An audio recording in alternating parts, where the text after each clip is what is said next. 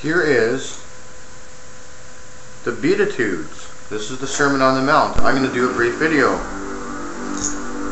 This is when Jesus was teaching to a crowd, and he had one of the most famous sermons in recorded history. Blessed are the poor, for theirs is the kingdom of heaven. Blessed are those who mourn, for they will be comforted. Blessed are the meek, for they shall inherit the earth. Imagine that. It's not the strong, arrogant, it's actually the meek. If I told you I'm meek, would you believe that? Blessed are those who hunger and thirst for righteousness, yet are persecuted. I'll tell you that in a minute. Blessed are the merciful, for they shall be shown mercy.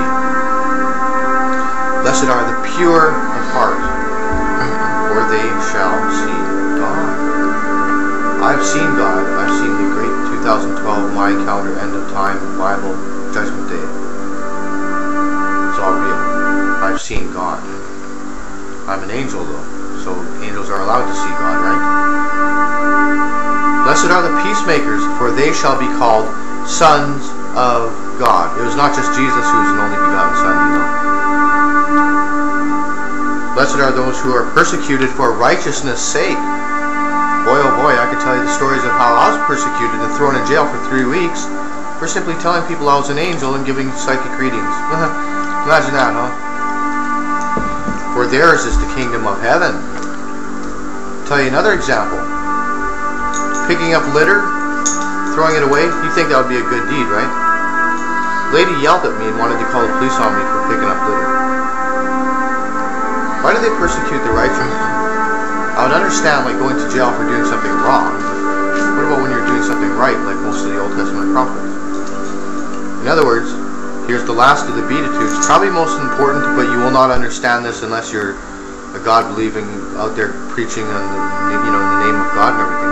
Blessed are you when people insult you, persecute you, and falsely say all kinds of evil against you because of me being God. Rejoice and be glad, because great is your reward in heaven. For in the same way they persecuted the prophets who were before me. That was Jesus speaking. So, I want you to look at this background picture here. This is artwork created by a genuine angel. This wasn't me. Look at the mural of the wall here, on the wall behind me. That's my true form. That's my true angelic form that you're looking at behind me here, with a pyramid above the angelic wings, bluish wings. See, you're also hearing me and seeing me here physically, because I'm still human, just like you are, but I'm ascending into a different time zone and dimension, even while we sit here on earth. I am Daniel. I am the reincarnated prophet of the Bible, and I am an incarnated angel. You may not be able to see the wings right now, but you will eventually.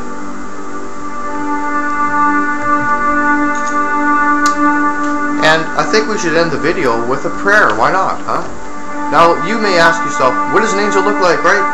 Well, I'm not much different than you. I have a sense of humor. I'm human too, so I understand what the whole deal is. As a matter of fact, I still have to wear glasses. Guess where I got these glasses from? A Lions Rotary Club bin for glasses, because I can't afford glasses. So I have to find them for free. It happens to be my prescription too. Isn't that amazing? I know what you're thinking, physician, heal thyself, right? Okay, let's begin with a prayer.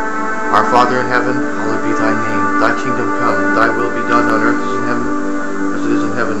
Give us this day our daily bread. Forgive us our trespasses as we forgive those who trespass against us. I am rushed, aren't I? We must say this slow and with intent and feeling. Thy Father in heaven, thy kingdom come. Thy will be done on earth as it is in heaven. Come, Father, come, Christ, come, Christ, come, come, come. Without delay, come within and around and everywhere present. Amen. Over and out.